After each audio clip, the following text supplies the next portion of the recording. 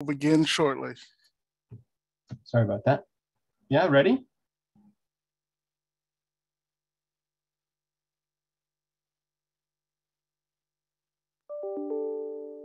Yes, David, please go ahead.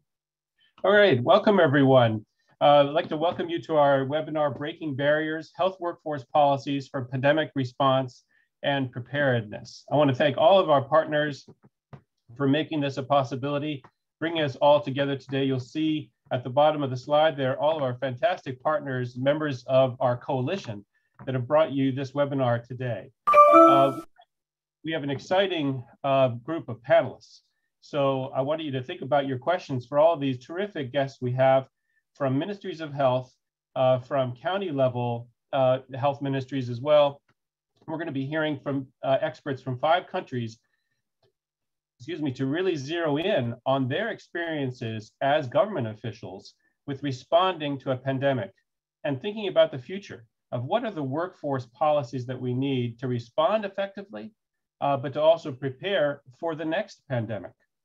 We're going to delve into all of those questions in an informal style with moderation from Dr. Rose Clark Nanyonga from Uganda. But before we get there, I want to turn it over to a video and show you just a little bit of a presentation that we developed at Frontline Health Workers Coalition in working closely with frontline health workers to bring their voices to policymakers.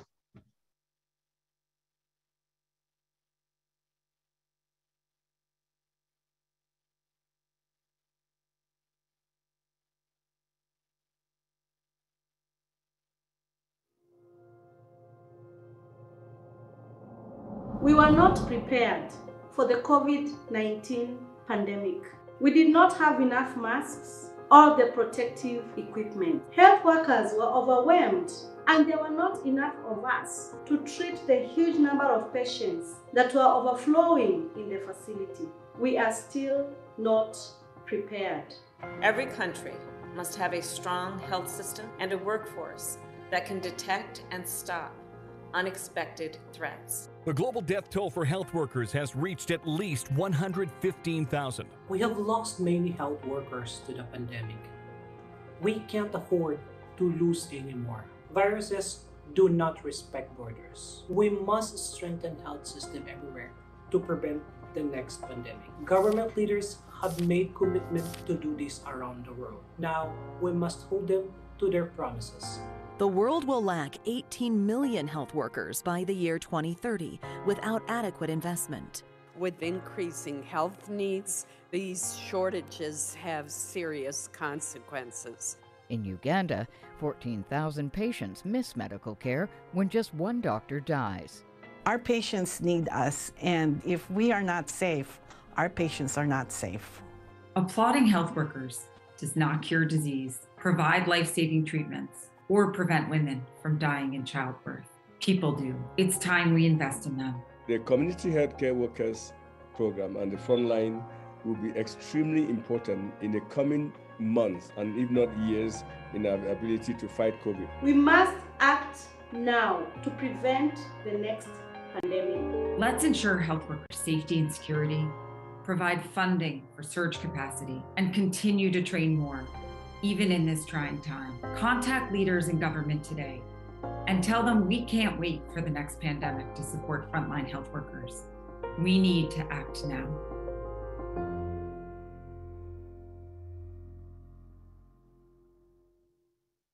As you can see, it's a powerful video that really brings forward the voices of health workers from the Philippines, from Kenya, and from the United States. Be sure to check our website for that video and retweet it and share it with your policymakers. I'm going to bring to you now our first speaker from the Africa CDC, Dr. Raj Tajuddin, who's the head of Division of Public Health Institutes and Research at the Africa CDC, and he's the coordinator of the Africa CDC Institute for the Workforce. With 20 years of experience, I know you'll enjoy hearing from Dr. Raj about his perspective on what are the workforce policies needed to address the current crisis, but also to prepare for the next one. Over to you, Dr. Raj.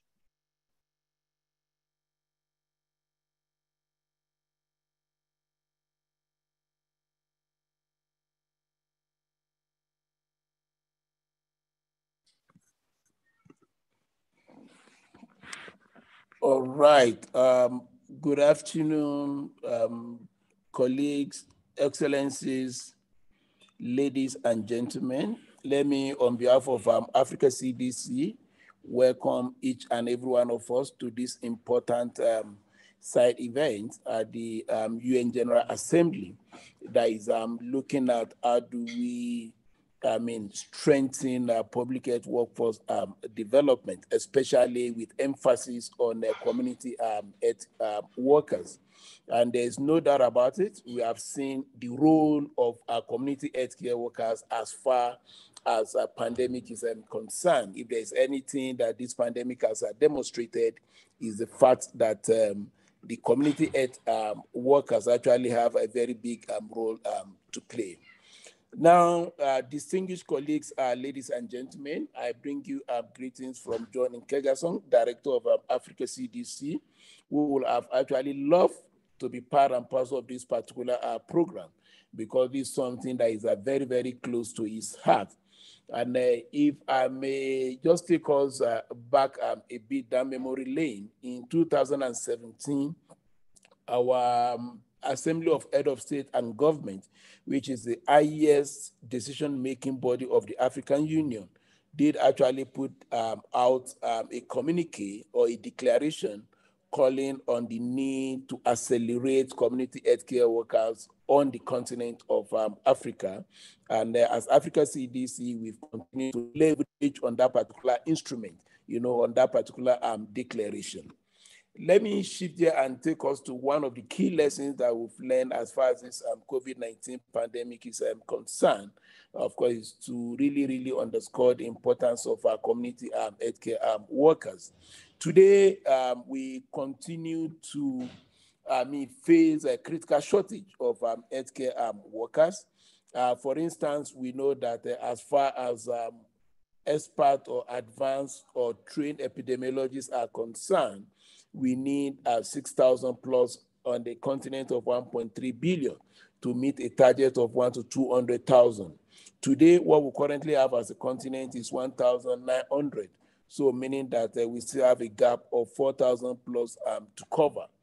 Let me also say that as far as frontline healthcare workers are concerned, which are like field epidemiology training program, who are embedded within the community, who are within the primary healthcare system, our needs as a continent is around 25,000. What we currently have as a continent is just 5,000. So we have a gap there of around 20,000. And of course, if you go to community workers, of course, the gap is really big. So which further underscore the importance of what we are currently doing here today, just to raise the necessary awareness, do the necessary advocacy to ensure that, we continue to drive the agenda for community health workers on the continent. Let's look at Africa CDC statute. It clearly underscores the need for Africa CDC to support the 55 member states to build capacity as far as healthcare workers are concerned through medium and long-term field epidemiology training program and frontline public health work force. When we look at Agenda 2063, which is our socio-economic blueprint, and we also look at our Africa Health strategy, all these clearly identify the need for human resources for health as being essential for Africa to achieve its socio-economic development agenda, which further underscore the importance of what we are doing today on the margin of year 2021 UN General Assembly. And of course, you will agree with me that there is no way we can guarantee our air security as a continent without investing in public health workforce development, without investing in community care workers. Because whether we like it or not, they are our first point out of call. Whether we like it or not, they provide the necessary surveillance, at the interface between the community and the healthcare system, and they play a key role like risk communication and community engagement, like making sure that we get good quality data, like when it comes to contact tracing, they have a very big role to play. When it comes to case investigation. They also have a lot of role to play, even when it comes to home-based isolation and care of those common illnesses, including the COVID-19 itself. Our community workers have a very, very big role to play. And in this regard, Africa CDC, we have put in place a framework for public health workforce development on the continent. And some of the key, key activities that this framework seeks to do is to carry out advocacy at the highest level. Again, which further underscore the importance of the tool, the instrument that has been put out there by our head of state and government in 2017 to accelerate the need for community health workers on the continent of Africa. Let me also say that Africa CDC continue to work with a lot of partners in this space to ensure that, virtually every hand is on deck to ensure that we are able to scale up these community workers as far as the continent is concerned. And for me to conclude, I would like to say that for Africa CDC, we continue to emphasize on the need for what we describe as a new public health order. And of this new public health order, we have 4 key pillars in there. Number 1 is to continue to strengthen health institutions across the continent of Africa. Health institutions like National Public Health Institute, health institutions like the Africa CDC itself, health institutions like our regional health organization. Number 2 in there is to strengthen local manufacturing capacity for diagnostics, for vaccines, for medicine, and for essential medical supplies. Number 3, which tied closely to what we are doing here today, is the need for public health workforce development. And for Africa CDC, we say that the foundation for that public health workforce development agenda on the continent is to strengthen community health workers program. Very, very important, because that's the only way we can guarantee the health security of 1.3 billion people on the continent. And of course, the last but not the least of the new public health order, which also ties closely to what we are doing here today, is the need for respected and renewed partnership. We know that we cannot do it alone. We know that there are a lot of partners in there who have been in this game for quite some years. So what we do as Africa CDC is to catalyze the process, and enlist the support of each and every partner. So on that note, I thank you all. And Dr. also brings greetings, to you all, and is with us throughout this particular program. And I wish us a successful deliberation, and we look forward to the outcome of this meeting, because it's not going to be one of those talk show. We look forward to implementing the outcome of this particular meeting that is taking place on the margin of the UN General Assembly 2021. Over to you, Chair. Thank you very much, Dr. Raj Tajuddin from Africa CDC. You made some critical points that we all must take into account, and then I really hope policymakers take into account. As many in the audience know, tomorrow, President Biden from the United States is leading a really important summit on the response to COVID-19. I know Africa CDC will be there with world leaders attending. They must put these issues that you just raised on the agenda and address them proactively. I want everyone to think about questions that you want to ask Dr. Raj. Put those in the chat. We'll come to those later. And I want to turn it over now to our moderator, Dr. Rose Clark Nanyanga, who is the Vice Chancellor, at the Clark International University in Uganda. She's a nurse, and that's why I'm glad we're turning over the moderation to her, because nurses get the job done, and we need their voice and leadership. Otherwise, we will be lost without them. Thank you, Dr. Rose, for leading the charge. Thank you so very much, David. Good morning, good afternoon, good evening. I'm delighted to be here today to introduce an outstanding panel of speakers who are going to expand the conversation that Dr. Raj has just been talking about, to look specifically at policies during COVID. What is working, what has not worked, what lessons have we learned? First, I would like to introduce Dr. Rose Byanyima. Dr. Rose is a Senior Health Officer, Ministry of Health, Uganda. Dr. Rose, I would like to start with you, namesake. And the first question we'd like to look at is Uganda recently enacted several policies and strategies to curb COVID-19, including the community engagement strategy. How have these strategies helped ensure that those at the last mile service during the pandemic receive care? Thank you very much. Distinguished guests, ladies and gentlemen, I'm here to represent my minister, Honorable Jane Ruth Acheng, who was unable to be here, and she delegated me. The Deputy Executive Director of Mulago National Referral Hospital, and we are the biggest COVID treatment center. As Ministry of Health, of course, as Mulago, we are also part of Ministry of Health. We've had several initiatives really to strengthen the workforce towards COVID-19. And we are happy to be part of this discussion. When the outbreak started, already the ministry had put in place a national health workforce planning for COVID-19 unit, and it focused mainly on increasing the health workforce for the pandemic.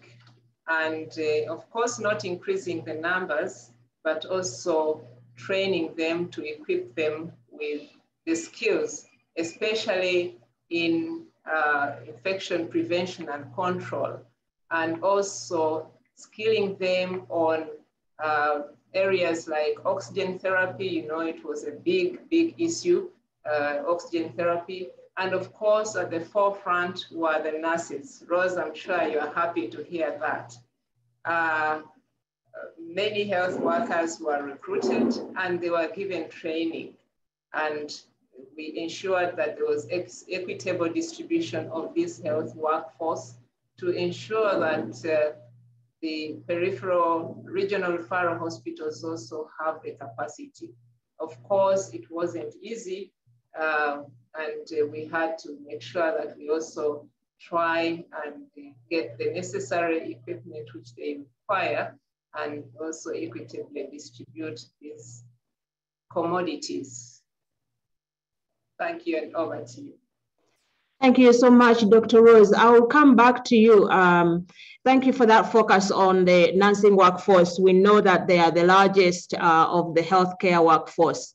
And it makes me really happy to hear that they were prioritized in our policy making. I would like to briefly move now to our next panelist, Dr. Gregory Ganda, County Executive Committee Member for Health Services, Kisumu County in Kenya. Dr. Ganda, tell us a little bit about policy changes that you have undertaken in Kisumu County to strengthen the health workforce, and what impact do you expect to see from these changes, to build on Dr. Byanima's conversation with that experience in Uganda? What is happening in Kisumu?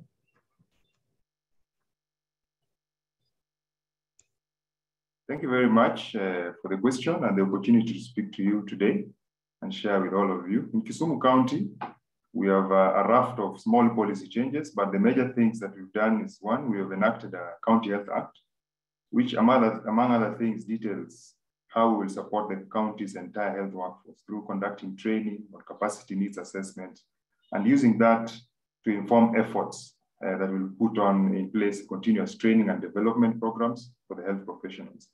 Secondly, we're setting up structures for optimal recruitment, deployment, and remuneration of community health workers, which already began, but we are now transforming them into policy. Particularly about COVID-19, we had several lessons which we learned during the COVID time in recruitment and training of health workers. We learned that recruitment processes took too long when workers were needed urgently, and that needed to be dealt with. We had small policy changes that allowed us to employ urgently, but now we are doing a draft HR policy which is complete that will allow the county in future and the government in future to be able to hire workforce on short notice by having ready-made data banks that they can rely on. We've also worked on our training policy, and we are now going to rely heavily on programs that are locally developed. One of the things we learned is that we lost patients in the initial phase of the program because our healthcare workers had gone through trainings that had not been done by us. And so some of the equipment which were in those training protocols did not exist, and so they were stuck. For example, we were talking about pulse oximeters in the initial phase, and they did not have any pulse oximeters to follow up their patients with. So we had to quickly develop local policies for training, and that has now been part of our agenda, that we will be developing our locally developed programs for use of healthcare workers. We also developed a mandatory training for new diseases, because getting sometimes healthcare workers trained becomes difficult. But when you have a new disease which is coming, then it has to be made mandatory for it to work. And we applied this, and now we are making it into policy. Of course, there is also the policy of task shifting. Initially, it was difficult to imagine that you can have somebody in the community, and now a community health volunteer, to follow up a case in case of home-based care and in the communities. That forced us to move in very fast and allow the community health volunteers to be able to monitor patients back in the community. Another lessons which we've learned is the access to services during COVID, and we learned a lot about how strong the community health workforce is. You'll be surprised that during the COVID-19, when we shifted our tasks towards the community health volunteers, some of our indicators, for example, skilled birth attendance improved, for example, from 69% to 81% in some of our areas. So we are taking that strongly, and we have set up a community health services bill, a drafted one, and passed it through our cabinet, and it will be presented to Assembly for further processing. Thank you. Thank you very much, Dr. Ganda. We will continue to expand that conversation with you. I'll get back to you, but I would like now to travel a little bit to Nigeria. We are delighted to have Dr. Joseph Amadu, Senior Director, Federal Ministry of Health in Nigeria. Dr. Amadu, first, prior to your current role with the National Blood Transfusion Service, you chaired Nigeria's Surgical Obstetric Trauma and Anesthesia Care Planning Committee with a focus on human resources for health. What overlaps do you see between pandemic preparedness for health workforce and surgical systems strengthening? Thank you very much. Good afternoon, ladies and gentlemen, Your Excellencies. You recall that in May 2015, the World Health Assembly passed a resolution 68.15, mandating member countries to include emergency and essential surgical obstetrics and anesthesia care as integral component of universal health coverage. This resolution and mandate have been a wake-up call for the Federal Ministry of Health to take action to develop and complement the processes of ensuring appropriate surgical skills. And as the Director of Health Services then in 2018, I proposed to government to implement this resolution. A committee was put in place, and I was privileged to chair that committee. A 5-year strategic plan, 2019 to 2024, was developed, launched, and is being implemented in Nigeria today in ensuring the availability of appropriate and adequate human resource for health. I see a considerable overlap between pandemic preparedness for the health force and surgical system strengthening. Surgical system strengthening and pandemic preparation are almost based on the known and the unknown. Pandemics are usually unknown, and in preparedness, it is certain that with global interconnectedness and the mobility of people across the world, a highly infectious organism in one town or in one country can travel across the world in as little time as 36 hours. So every country will be on standby for any eventful activity. During pandemics, it is crucial that health security systems are in place to ensure good surveillance, reporting, and the prevention of widespread transmission of such infections. Nigeria was on top of preparation and expectation before the index case was diagnosed. For surgical system strengthening, surgical conditions are known and expected some symptoms and signs to occur in emergencies. However, the particular time and situation in which adequate surgical skills resources will be required are largely unknown. So it is advisable to prepare human resource for health and be expectant in all these issues. Now, to generally prepare, countries must assess their capacity before any expected or pandemic occurs. This should be by identifying her needs, noting her strength, her opportunities, and defining the gaps and fill it up in readiness for any situation of emergencies or pandemics. For surgical system strengthening, we need to identify the commonest surgical cases, do needs assessment, and based on that, provide infrastructure, basic equipment, ambulances, drugs, medical consumables, human resource for health, build their capacity and capability to improve their skills, knowledge, willingness, teamwork, and ready for timely intervention when it occurs. This was what we did in our committee to solve the surgical and obstetric issues. Any nation will ensure readiness to strengthen her surgical system as part of her national system, health system security development for achievement of universal health coverage. So no matter the amount of resources available, there's a need for us to be ready for both pandemics and then surgical system strengthening. Over to you, Chairman. Thank you. Thank you so much, Dr. Joseph. We know that investment in human resources for health requires money, and many health systems and ministries of health across the globe are suffering. Budgets have run out. So let's move on and talk a little bit to Dr. Kirana Prestari, expert staff to the Minister of Health and acting head of HRH Directorate, Minister of Health, Republic of Indonesia. Dr. Kirana, let's talk about investments. What investments to manage this vast health workforce have yielded the biggest impact in the pandemic response? And relatedly, how have you been able to bring health work voices to the forefront during the pandemic? 4 minutes, Dr. Prestari. Thank you, Dr. Rose. Our investment first in human resource information system, we call it HRIs, as a primary health worker data source. And the second is capacity building to use it in our decentralized context. This is very critical to our pandemic response. First, for our HRIs investment, our policy priority of improving quality and robustness of the health worker data. We started in 2013, but then we improved our health information system.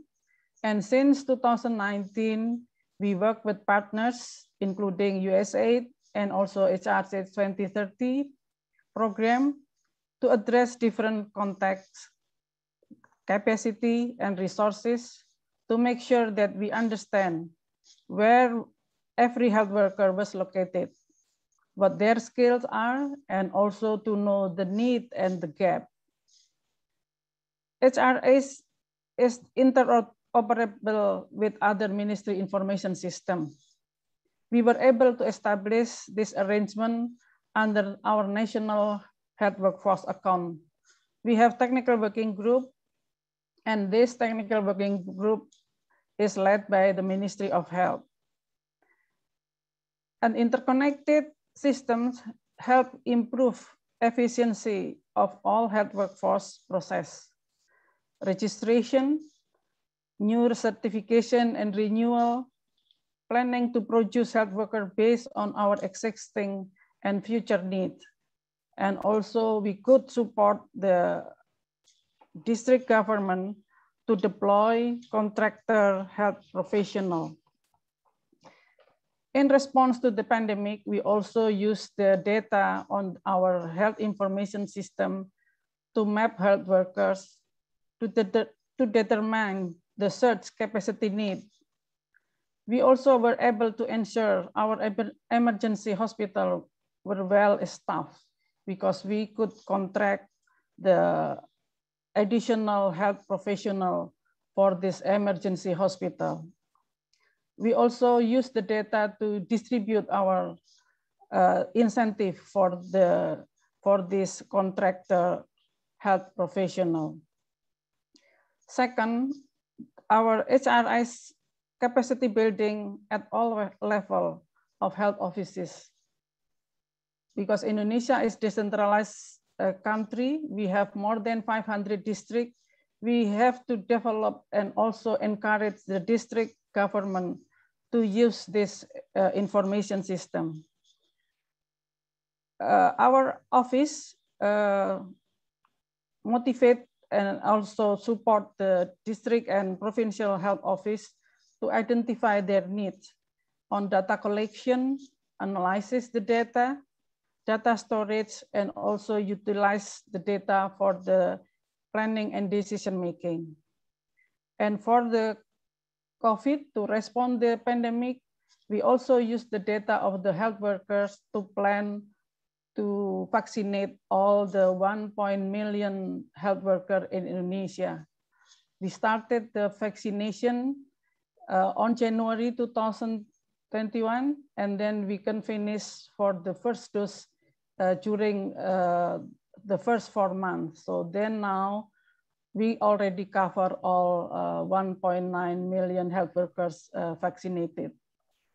Thank you. Thank you very much, Dr. Pristari. I'll come back to you to speak a little bit more specifically on voices on the forefront.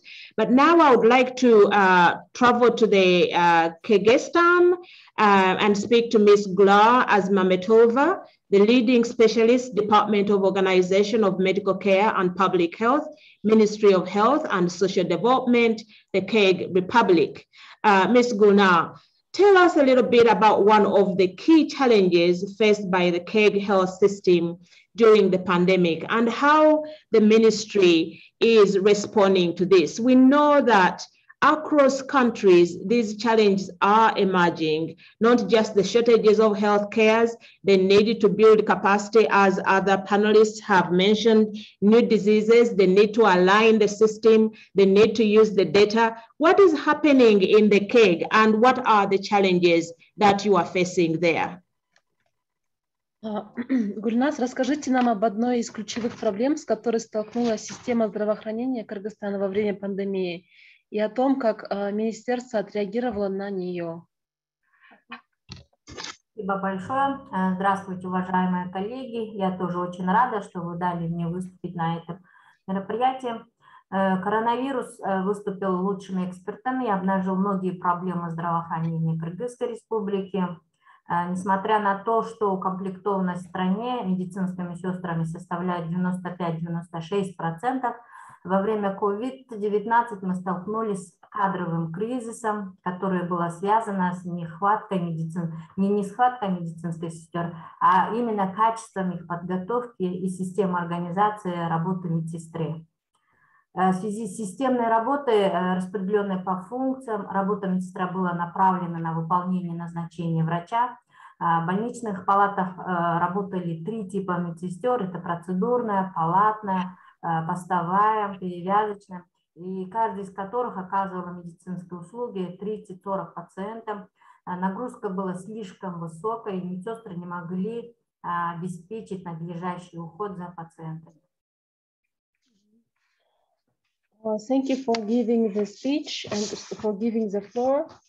So the coronavirus acted as the best expert and exposed many problems in the health system of the Kyrgyz Republic, despite the fact that the staffing level of nurses in the country is quite high, which is around 95-96% during COVID-19. We faced a staffing crisis, which was not related to the lack of nurses, but to the quality and capability of nurses. And due to the systemic work distributed across functions, the nurses' work was focused on the following the physician's orders. There were 3 types of nurses working in the hospital wards. procedural ward, post, and dressing, each providing medical services to 30 to 40 patients every day. The workload was too high and the nurses could not provide adequate care. Дальше. Когда в июне 2020 года в стране регистрировались сотни новых случаев в день, и в больницах критически не хватало мест для пациентов, медицинские работники были крайне перегружены. Многие врачи были инфицированы и заболели COVID-19, и наступил кадровый коллапс. When there were hundreds of cases, daily cases in June 2020, the hospitals were critically short of patient beds and healthcare workers were extremely overburdened. Many physicians were infected and got infected with COVID-19 and there was a staffing collapse in the country. Критическая ситуация с COVID-19 дала нам возможность продвинуть внедрение, расширение функций медсестры и предоставила медсестрам больше автономии для более внимательного отношения к пациентам. Мы работали над реформированием сектора сестринского дела в течение 5 лет, но прогресс был медленным из-за сопротивления медицинского сообщества. The critical COVID-19 situation gave us an opportunity to advance the implementation and expansion of the nursing function and gave nurses more autonomy to be more attentive to patients. We've been working to reform the nursing sector for more than 5 years, but progress has been very slow because of the resistance from the medical community. Однако, основываясь на предыдущих реформах при поддержке проекта USAID «Устойчивая система здравоохранения», мы объединили функции 3 типов медсестер, ориентированных на выполнение указания врача, в одну роль медсестры, ориентированную именно на пациента, которую назвали «Универсальная медсестра», и внедрили в 3 пилотных больницах, где обслуживали пациентов с COVID-19. However, building on previous reforms with support from USAID LHSS project, we managed to merge the functions of 3 types of physician-directed nurses into one patient-centered nursing role called the universal nurse and implemented in 3 pilot hospitals serving patients with COVID-19. Благодаря модели «Универсальная медсестра» мы сократили число пациентов, за которыми ухаживала каждая медсестра с 30-40 человек до 12 в общей палате и до 3 в отделении интенсивной терапии. Медсестры могли самостоятельно оценивать состояние пациентов, ставить сестринские диагнозы, планировать и оценивать результаты. Результаты лечения пациентов улучшились при том же количестве персонала. Спасибо большое. With the launch of universal nurse model, we managed to reduce the number of patients in each nurse cared for from 30 to 12 in the general ward and 3 in the intensive care unit. The nurses were able to assess patients independently, make nursing diagnosis and plan and evaluate the results of treatment. Patients' results improved with the same number of staff. So, thank you. Thank you very much, Ms. Goulart. Thank you very much for addressing that issue of how the universal model prepared your nurses to respond to future emergencies. I think that there are some lessons for other countries to learn from Kyrgyzstan. I would like now to go back and explore more lessons learned, and I will start again with Dr. Rose Byanyima, representing the Minister of Health from Uganda. Dr. Rose, tell us a little bit about how or what lessons we have learned during this second wave. Uganda recently experienced a second wave, and it was much harder on the healthcare system than the first wave.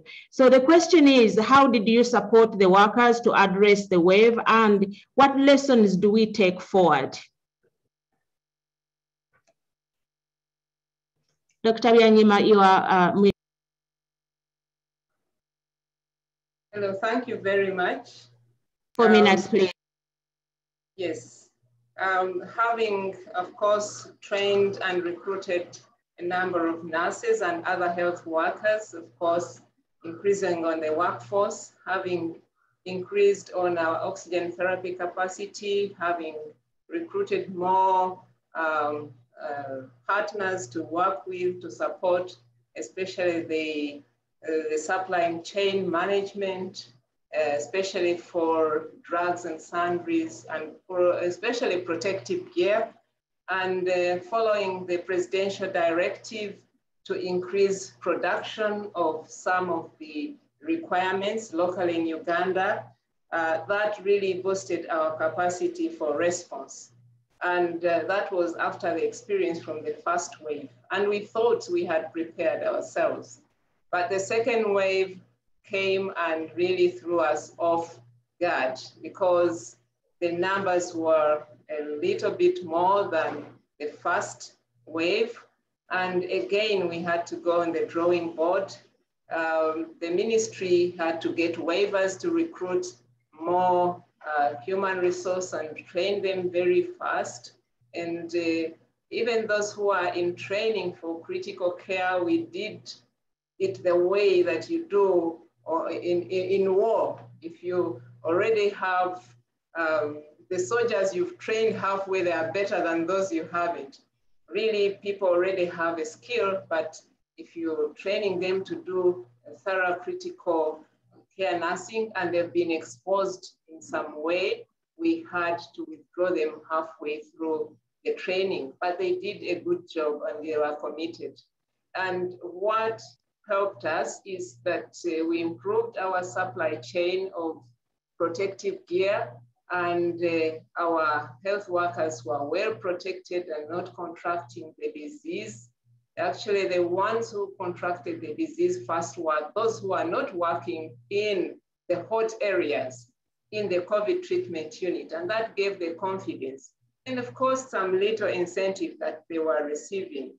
But come the opportunity for vaccination, of course, we prioritized the health workers, and there was a bit of uptake, but it improved with the confidence when they saw that others who are getting vaccinated were really not getting any side effect.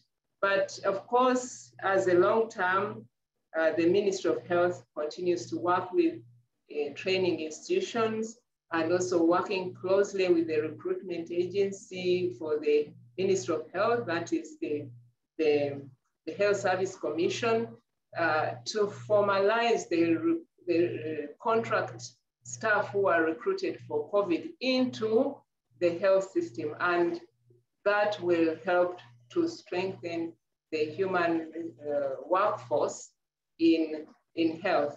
And we hope that this will be a continuous process to improve the staffing levels. And in addition, we continue to acquire more equipment. We are planning on getting CT scanners in regional referral hospitals, and that will reduce on the referral system. Of course, patients' outcomes should be better if they are treated early enough nearer home.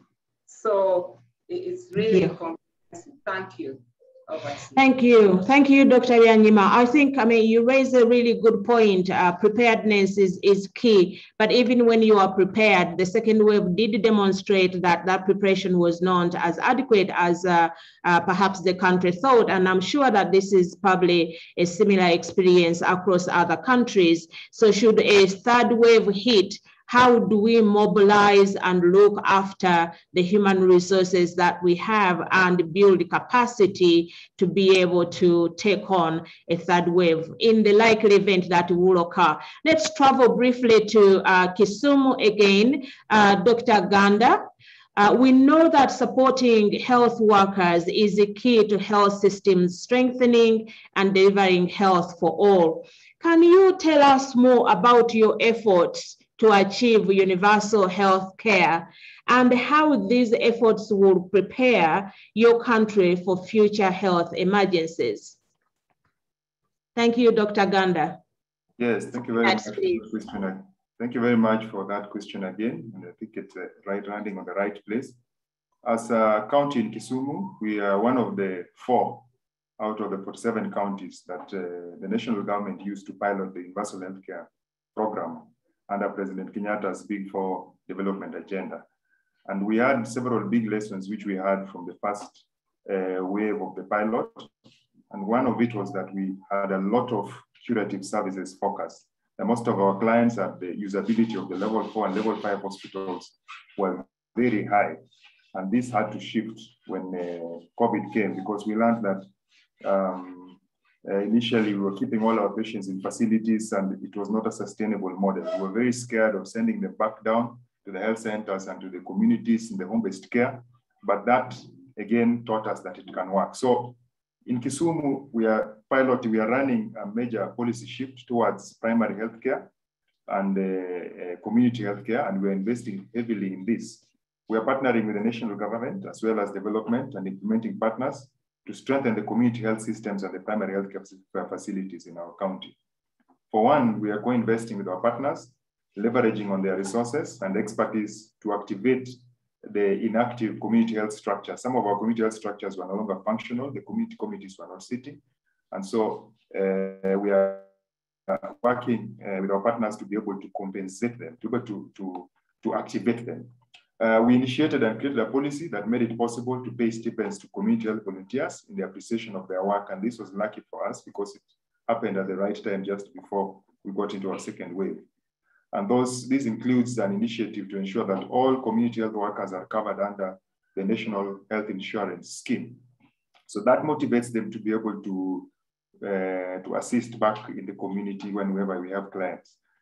We are investing also in data and intelligence, where we are investing in digitalization of the community health.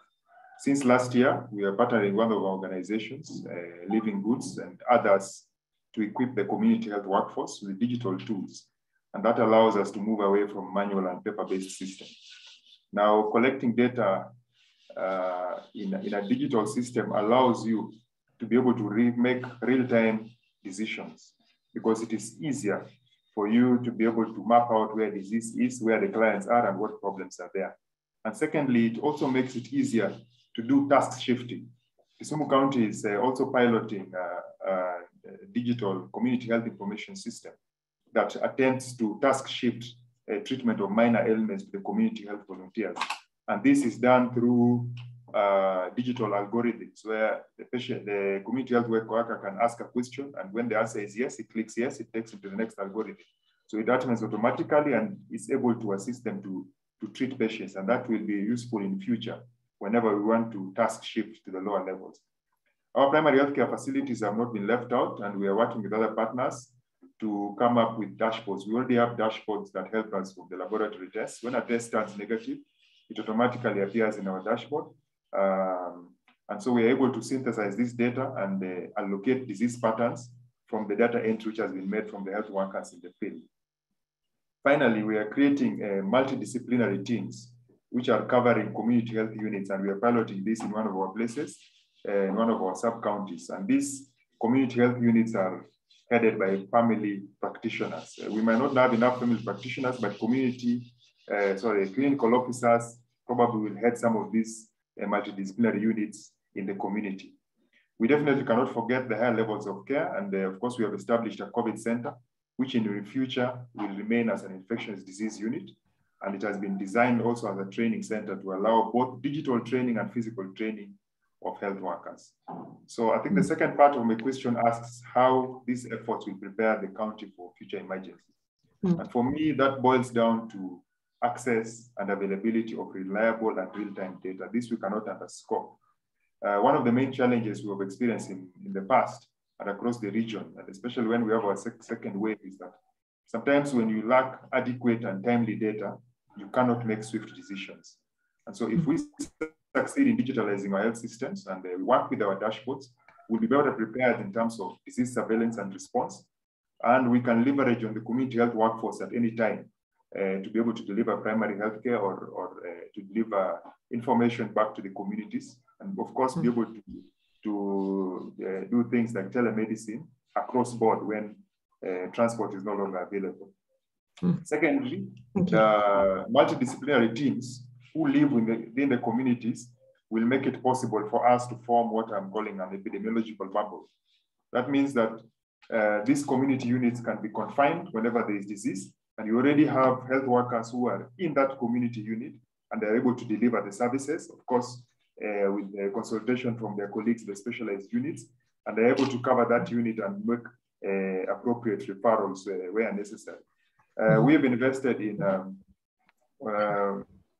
a center that is able to receive information. We're calling it a public health emergency response center that can also act as a telemedicine platform. So referrals from the community directly to the Okay. I think that Thanks, Dr. Thank you. Yeah, thank you so much, Dr. Ganda. We have a lot of questions and I would like to get to those questions, but I actually was going to call upon Dr. Amedu Joseph from Nigeria, if he's still online, to expand this conversation about experiences. We know that Nigeria, like Uganda and other countries, have had an experience of Ebola. Is Dr. Amedu still online? I'll move on to Dr. Kirana as we wait for Dr. Amedu to come back to take that question about how they are leveraging the experience of Ebola in Nigeria to inform current policies with the pandemic. Dr. Pristari, I want to revisit a question I posed before. How have you been able to bring health work voices to the forefront during the pandemic response? And looking ahead, how are your health and health workforce policies helping prepare Indonesia for future health emergencies? Let's start with the voices on the forefront and then look ahead to how you're preparing Indonesia for future emergencies. Dr. Pristari, 4 minutes, please. Thank you. Yeah. We fully understand that the dynamic and constant need for the HRS improvement. Before, we relied heavily on manual reporting system, and now we are transitioning to digital systems.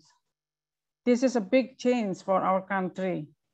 There are vast capacity and infrastructure gaps. Our approaches ensure that human resource for health are heard and their needs are met. We created a mobile application and also some tools to help workers that they can keep their own information in our information system up to date. We create two-way communication to get updates from health workers, and then the second, continuous medical education and sharing resources. We also sought the diversity of our data sources across the health labor market.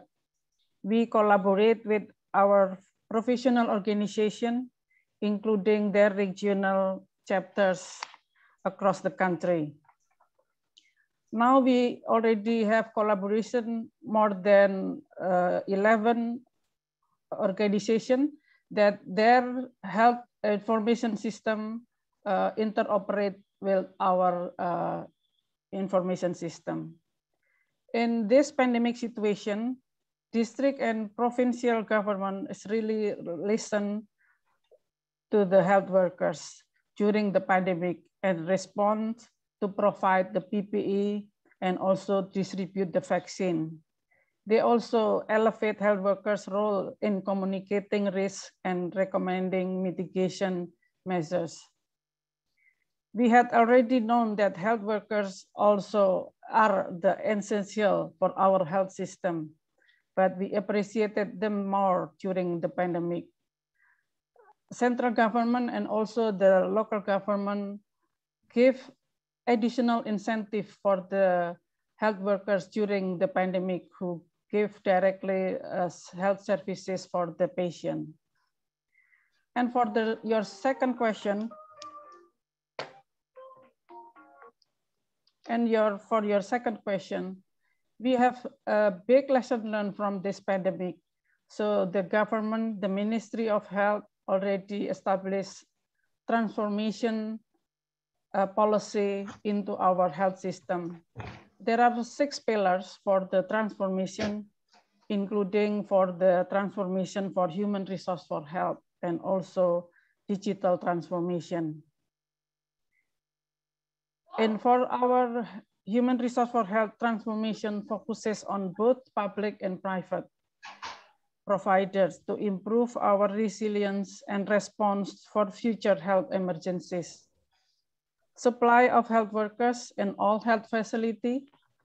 During the pandemic, we opened emergency hospital in several areas. We have to recruit and train them before they provide the services. We improve the competency through education and training. We have to have strong career development for health workers to make more effective retain in the area, and also equal distribution of competent health workers across the country.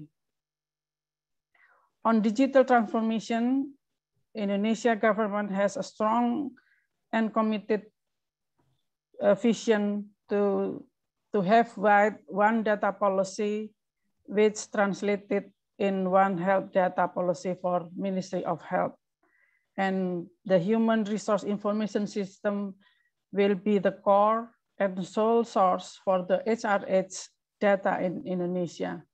So we hope that across the country, more than 500 districts, we will have link and interoperate information system so we can have the real data and we can use the data for the planning and also for the decision making.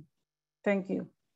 Thank you very much, Dr. Prestari. I'm going to hear, I think, one more question from to Dr. Joseph Amedu, and then we are going to transition to the multiple questions we have from our participants. So thank you so much for being patient and for staying on the call with us this afternoon. It is really a powerful conversation with these influential leaders. Dr. Amedu, can you close us out by talking a little bit about the Ebola experience in Nigeria and how that was leveraged to inform current initiatives in the pandemic response?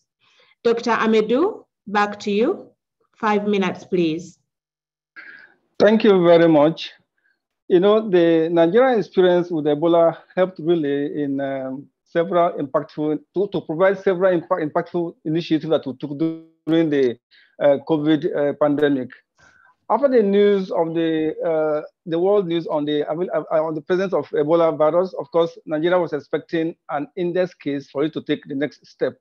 So the health workforce related policies and initiatives that were most impactful during the pandemic included the review of the existing health policies as regards contagious and infectious diseases. These were reviewed, updated to meet the needs of the time in preparation for the pandemic. So there was a high-level political commitment by the government, and so the president of the country initiated a central command and control system with instructions flowing from the presidential task force and implemented by the entire health sector under the direction of the national coordinator of the Ebola crisis. So the high-level involvement of the political class provided absolute cooperation and collaboration from all the stakeholders.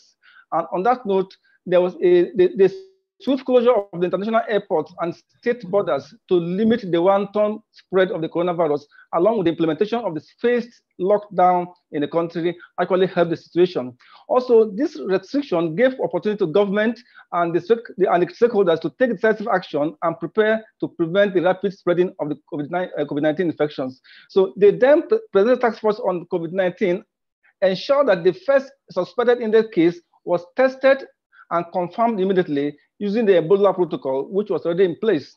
So Nigeria was able to build up and rapidly expand nationwide laboratory services, the capacity for testing COVID infection, and of course with support from partners to ensure that this is actually done. The Nigerian Center for Disease Control, who's an agency of government responsible for infectious diseases, was activated and it performed fully in ensuring that the entire country is covered by their presence, and that helped also in the screening and identifying COVID patients. So there was appropriate capacity building of doctors and other health workers, the nurses, laboratory scientists, pharmacists, community health workers, volunteers, and the media. They were all involved cooperatively to ensure that the spread was limited. At that time, of course, there were only very few COVID-19 cases in the entire African continent. So one can imagine if that prevention were not made, by that time, the country will have had a devastating effect. So the engagement of the private sector in the fight against COVID-19 was an initiative that was greatly impactful. And that led to making the availability of personal protective equipment and the health supplies possible.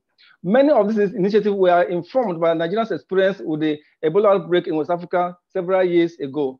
Of course, isolation centers and PPEs were provided across the country as funds were made available. So ensuring full compliance with the non-pharmaceutical approach of social distancing, wearing of face masks, washing hands with soap, and use of hand sanitizers were all initiatives that government allowed and brought up quickly on board for the people to be familiar with the prevention of such things.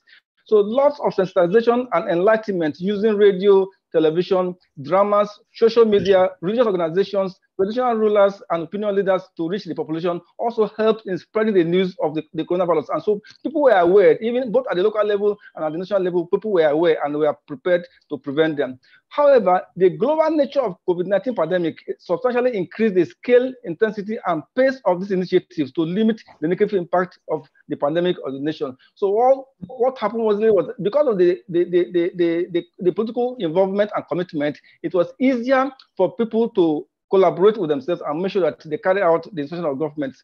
And of course, adequate funding is required for not just coronavirus infection, but for other pandemics, for us to be prepared for the unforeseeable future pandemics. Thank you. Over to you. Thank you so much, Dr. Medu. What a powerful hour. So many lessons for us to pick from, so many lessons to carry away with us, so many thought-provoking ideas for us to implement in our own countries to enhance the health workforce, draft new human resource for health policies, the use of data to inform what we are doing, attention to new diseases, a sobering reminder that the pandemic is not over, how we can continue to address the shortages, supply chain management as a crucial component in our strategies, but also leveraging from these experiences, leveraging them to be able to respond to future emergencies. There are concerns, of course. We hear these amazing testimonials from Kenya, Nigeria, Uganda, Indonesia, the Czech Republic, and so on. There are still concerns that what countries are doing is simply not enough when it comes to human resources for health. And I think that is an expanded conversation we need to continue to have. Ladies and gentlemen, it has been a wonderful hour to hear from our participants. I request that, can you mute, please? Thank you very much. It's been a wonderful hour. Now I would like to transition us to the many questions that we have in the chat room. I will start with the questions that are addressing the community health work programs that several of our panelists have talked about.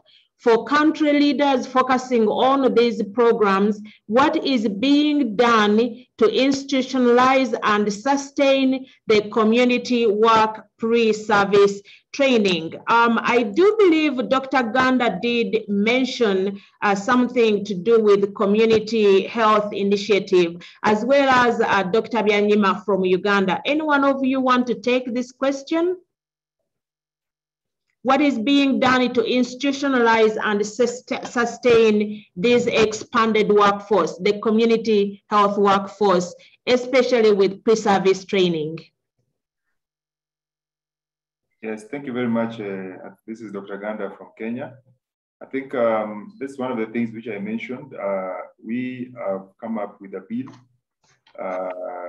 we're calling the Community Health Services Bill, that actually spells out what level of training or what kind of training that the community health volunteer requires before they're actually recruited to start working. So this is actually going to come a law that anytime a new one is recruited. Apart from that, the national government is also coming up with a formal training program for community health services. And I think there will be several smaller courses at diploma and a certificate level for this kind of workforce, so that in future it becomes easier to be able to harness from such kind of people with that knowledge and adopt them in. Currently, as we are doing the digitalization program in Kenya, it is a prerequisite that you cannot receive your tablet before you undergo the full course of training, which is a 3-week training, where we are doing this in partnership with our partners, Living Good. So it's we're contributing 50-50. So we train them for 3 weeks. Then they have the technical training for 3 weeks, and then they have the tablets given to them, from which now they can learn how to use the program. So the program is just a small bit of it before the major training, which is running for 3 weeks. Thank you. Thank you very much. I think that there are also related questions to that. Healthcare workers who are not being utilized at all, not just the newer groups of extended community healthcare workers. There was a comment in the chat about healthcare workers who are simply sitting at home and not being utilized in the system. I think that it would be good to revisit some of those strategies. We know that this requires investment, as I mentioned earlier. There is a question here: how can multilateral institutions, especially international finance institutions, help spur investment and retention of healthcare workers? And how can we help set the expectation about longer timelines needed to shift to domestic funding sources? I wonder if any of our panelists would like to take this question on. How can financial institutions, international institutions help spur the investment and retention of healthcare workers?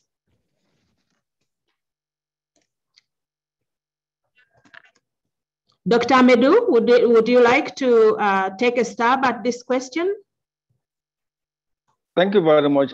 I think the whole world is a village, so to speak, because an infection in one country can always spread to another country. So there's a need for collaboration and cooperation among the entire people of the world. So I think that the partners can be involved in ensuring that there is adequate preparation in all the countries for emerging diseases. Also, there's a need for us to prepare for surgical, obstetric, and anesthetic cases, because you cannot. I mean, look at the case of say appendicitis, obstetric labor, accident. No one prepares for this, but you can prepare your health force to be ready and also provide materials to get ready in case this thing happens. And this can help in developing the entire health system. Health is security. So if any part of the world is not in good health, of course, it will definitely affect that world. So there's a need for partners to invest in health security in all the nations. Thank you. Thank you, Dr. Medu. I think our listeners would like to actually hear specific examples of multi-sectoral stakeholder groups. Which groups have, for example, our panelists worked with specifically to increase investments in this area? Dr. Prestari, do you have some? I think okay. Before I stop, can I, at this point, yes, appreciate the work of Smile Train in Nigeria. Smile Train is an NGO that helps our surgical team to improve on the training and capacity building of the surgeons, the anesthetists, the nurses, to ensure that there's appropriate preparation for surgical issues. So I must appreciate the effort of Smile Train in Nigeria. Thank you very much. Thank you very much, Dr. Medo. Any other example of stakeholders in this field who are engaging with ministries in different countries? Dr. Byanyima? Thank you very much. I think we need all the stakeholders on board because we are at war and any weapon would be of use. So financial institutions would come in, and if you have any stakeholders through which these funds can be channeled, I know like already established institutions within the country, like agencies like the CDC, IDI, of course, those institutions receive funds towards the COVID fight, and that leaves some room for the ministry also to concentrate on the other issues. And of course, many times the health workforce is limited because of the budgetary constraint, and the ministry cannot recruit more because they do not have the budget to remunerate. But also when these financial institutions come in and give incentives, and it helps in retaining. If they come in and they sponsor some training, that is a kind of relief. So that partnership has worked very well. And on the second wave, at the peak of it all, one organization came in, partnered with the WHO to recruit several nurses, and they trained them and deployed them into, and even medical doctors to beef up the teams. And this came with the remuneration package, and they were motivated to work. So we do welcome partners, and they are very, very helpful, and they bring in that dimension of bringing resources, training, and we need to harness all this. Thank you. Thank you very much. Dr. Byanyima, I'm going to come back to you with a specific question for you, but I'll let Dr. Prestari make a comment about the stakeholder groups that she is working with in Indonesia. Yeah, when we developed our HR information system, we started with our health provider who already in the health facility. But then we realized that we cannot work only the government only, but we also need to reach the private health facility, and also we have to collaborate with the professional organization because they have their own information system to gather all the data for their member. And also during the development of this information system, that we need to also have the link with the education sectors because they have very strong information system for all students, and we can use their information on their graduate to link with our information system. And during the pandemic, we also have collaboration with the Ministry of Home Affairs on how to supervise how the local government provide the incentive for the health workers. So this kind of collaboration is very important because Ministry of Health cannot cover all the issues related to the human resource across the country. Thank you. Thank you very much. Dr. Ganda, you wanted to respond? Yes, maybe you allow me to make the discussion a little bit different.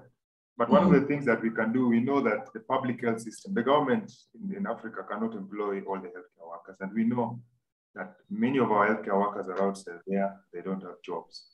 So one of the things that we need to do is also to empower the private health system. We must incorporate the private health system as part of health, so that when we're discussing health, we're talking about private and public.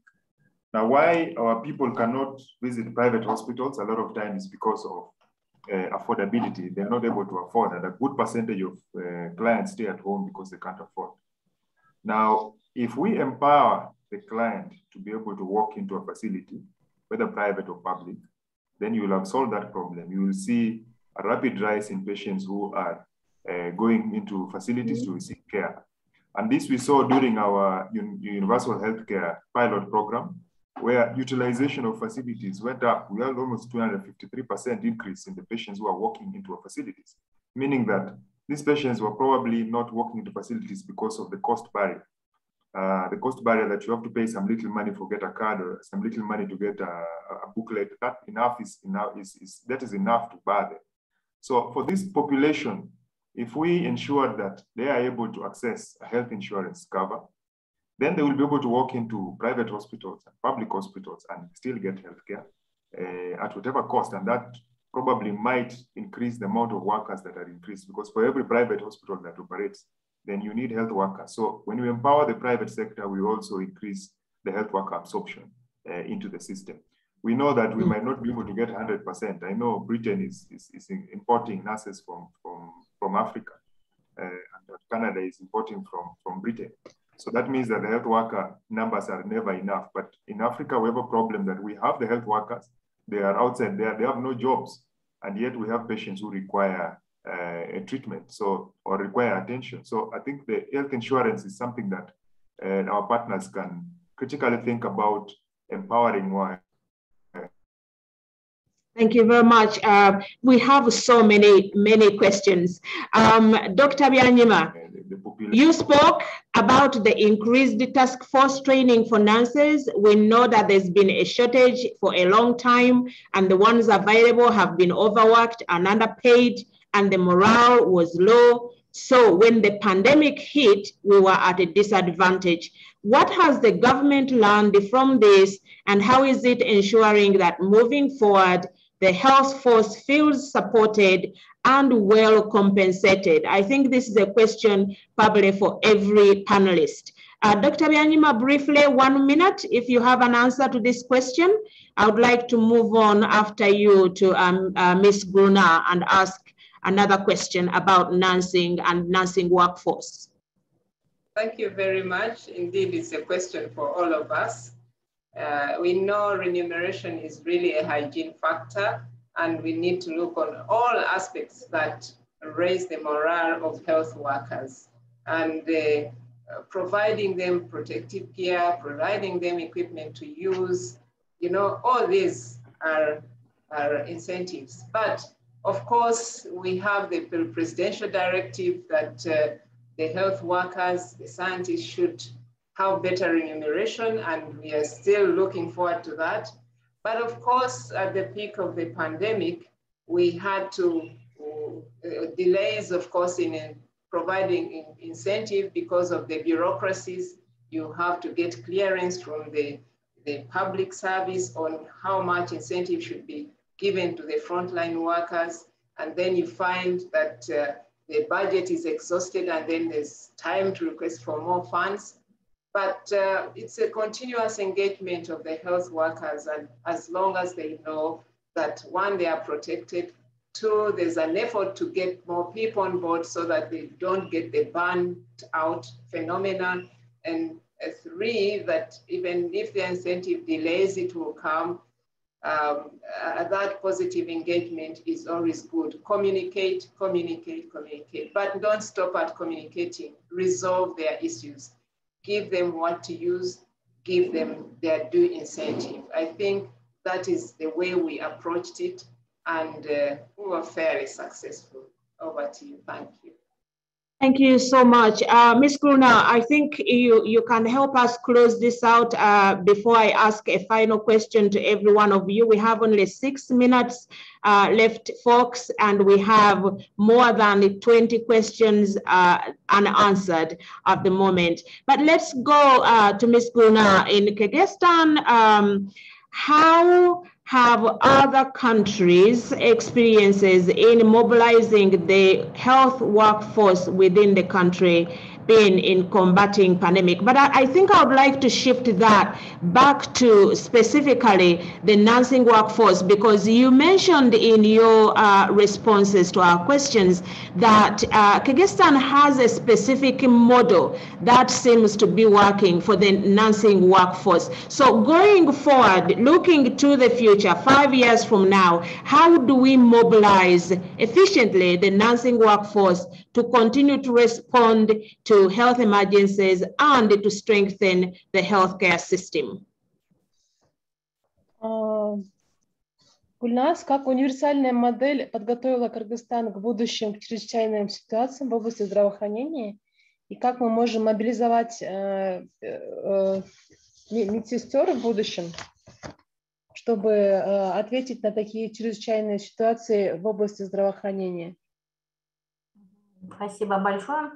Но в настоящее время у нас есть эффективная кадровая модель, которая позволяет нам добиваться лучших результатов здравоохранения при том же количестве врачей и медсестер.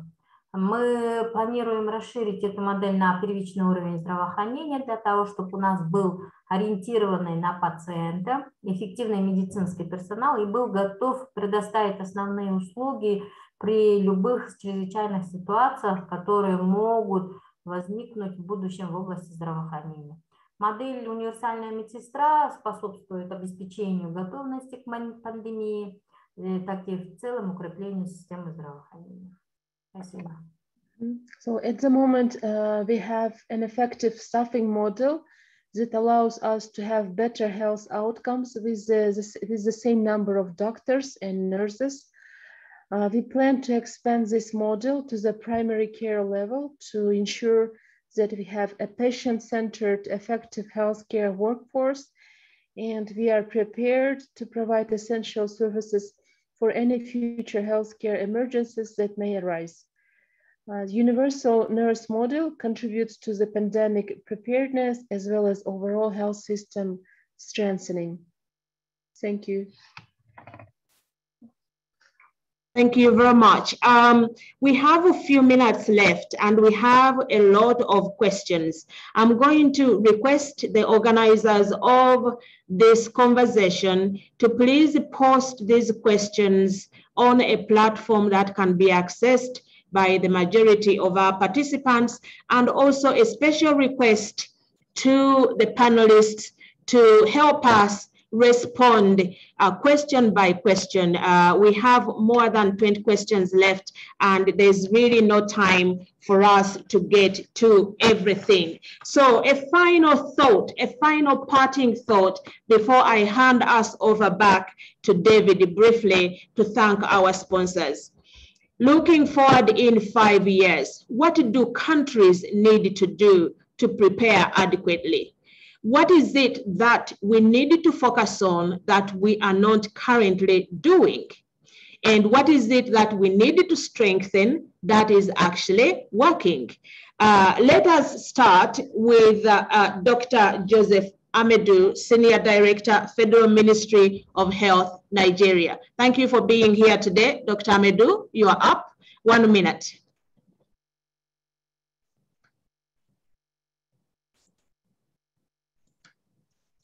Thank you very much. I think the important here is to critically be committed to ensuring that our primary healthcare works. Because if about 90% of our cases will be resolved at the primary care level. And so if government and partners and stakeholders invest in ensuring that the primary healthcare functions, not just by putting building, but by ensuring that there are facilities, there are human resources, there are equipment, there are drugs, and there are services, I think in the next 5 years, our health system will be strengthened. Thank you very much. Thank you very much. Dr. Prestari, parting thought, 1 minute. Thank you. So I think for the big country like Indonesia, we need to have a strong human resource information system, because we need to have better planning and also better distribution for the health workforce over the nationwide. So using this information system will be support our health system that we can provide the better quality and accessible services for the people. So please invest in information system to support the health workforce. Thank you very much, Dr. Prestari. Ms. Gulna, what is it that we need to do to prepare for the future? 1 minute. Гульнас, вопрос, что мы должны сейчас предпринять, чтобы подготовиться к будущим чрезвычайным ситуациям? Что мы должны предпринять сейчас, чтобы улучшить вообще систему здравоохранения? Ну, в нашей стране мы сейчас вот планируем именно планирование кадровых ресурсов, человеческие ресурсы, да, и самое главное это повышение квалификации всех медицинских кадров, это на обучение. Если со стороны медсестер мы вообще после всех этих ситуаций мы сейчас планируем провести реформу сестринского образования, вообще реформа медицинского образования в соответствии каталогов компетенций, профессиональных стандартов, которые требуются именно на практическом уровне. Но это один из направлений, которые мы, вот именно человеческие ресурсы, да, повышение квалификации и планирование кадров. So we plan to increase capacity building of medical workers. And we plan to increase qualification of medical workers and nurses, and also our government is, MOH is planning to conduct nursing reform. Those are the main directions where we want to work in our country. Thank you very much. Dr. Byanyima, parting thought? Yeah, thank you very much. Of course, we need to start with disease prevention and do a lot of health education. During the pandemic, we sent out a lot of educative material to the community. I think we need to keep that, and also to strengthen our referral system so that patients are referred appropriately in time, increase on the health workforce because these patients need the care, and also improve our supply chain management because the workforce will not work without the supplies. Thank you. Thank you very much. Dr. Ganda, over to you before I turn it over to David to close us out. Thank you. I think all has been said, the health system strengthening pillars, but for me, information, intelligence, and evidence-based response is the way to go. Thank you. Thank you very much. Ladies and gentlemen, what a packed hour. We were stepping over us, so sorry we have stolen a few more minutes of your time. We thank you for being here.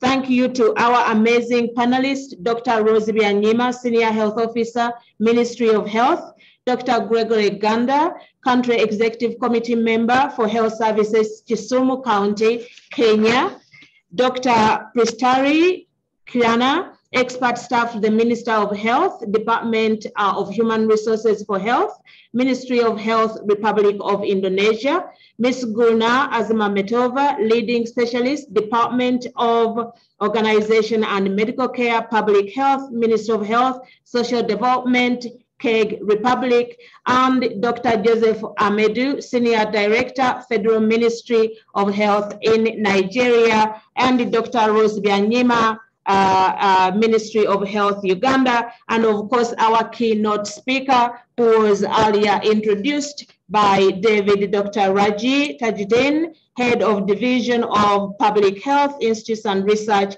at Africa CDC. Thank you for being here. Thank you to the panelists for joining this conversation. David, thank you for hosting us and for being here. Please thank our sponsors. Over to you. Thanks. This has been a really fascinating panel. I think we've learned a lot today. We've heard from top experts at all levels of government in critically important countries around the world. We've learned a lot from their experiences, and we have a lot to take in regarding preparing for the next pandemic. Let's take these voices to policymakers. We know they're meeting at the United Nations this week. There's a really critically important summit tomorrow on the COVID-19 response and building back better. Please join us for part 2 of this webinar series on September 28th. We're going to hear from civil society leaders about what their experience has been and what they hope to, how they hope to partner with governments represented on the panel today. So do tune in for September 28th. And I want to thank all of the partners that came together to make this possible, and also thanking all the panelists and our moderator, Dr. Nanyanga. Thank you so much. Thank you. God bless everybody. Thank you, everyone. Thank you very much. Bye. Bye-bye. Bye. Thank you. Bye. Goodbye.